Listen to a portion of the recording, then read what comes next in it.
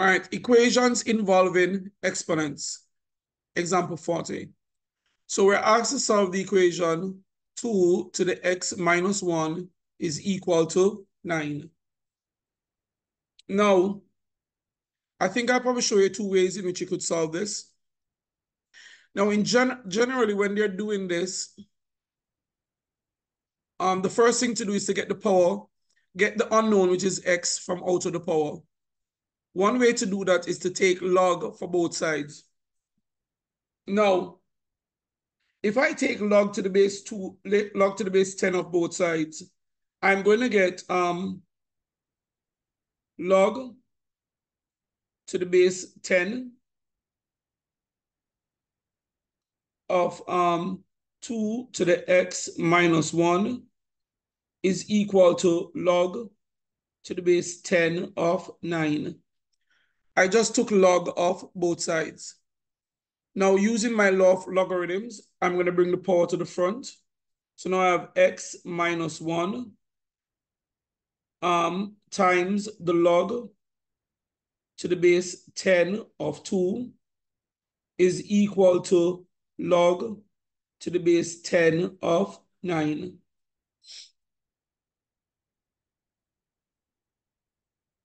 All right.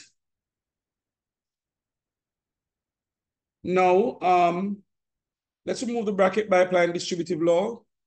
I'm going to have x log to the base 10 of 2 minus log to the base 10 of 2 is equal to log to the base 10 of 9. Get x by itself. Getting x by itself, x log to the base 10 of 2 is equal to log to the base 10 of 9 plus log to the base 10 of 2.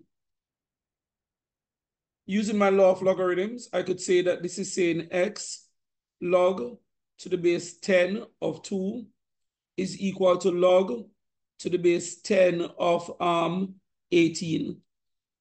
18 being what? 9 times 2. Because if I'm adding 2 logs and the base is the same, I can make it into 1 log by multiplying the numbers. So now, if I divide both sides by log to the base 10 of 2, log to the base 10 of 2, I'm going to get that x is equal to log to the base 10 of 18 divided by log to the base 10 of 2. Now, you can put this in a calculator and get the answer. So let me give you a minute to do that. Put log to the base 10 of 18 divided by log to the base 10 of 2 and tell me what to get for the answer using a calculator. All right, and so if we put this in our calculator, we would end up with x is equal to 4.17. All right, so the solution of our equation is x is equal to 4.17. All right, I'm going to do this entire question essentially the same way, but I'm going to use a different base. We use log to the base 10. We could have used, I'm guessing, basically, maybe any base. But the more popular ones would be log to the base 10 or log to the base e, which is ln. But I'm going to use log to the base 2. So what we have now is what? Taking log to the base 2 of both sides, log to the base 2 of 2 to the x minus 1 is equal to log to the base 2 of 9. Using my law of logarithms, I'm going to bring the power to the front. X minus 1 multiplied by log to the base 2 of 2 is equal to log to the base 2 of 9. Now, log to the base 2 of 2 is 1. Log to the base 2 of 2 is 1. So what we have now is what?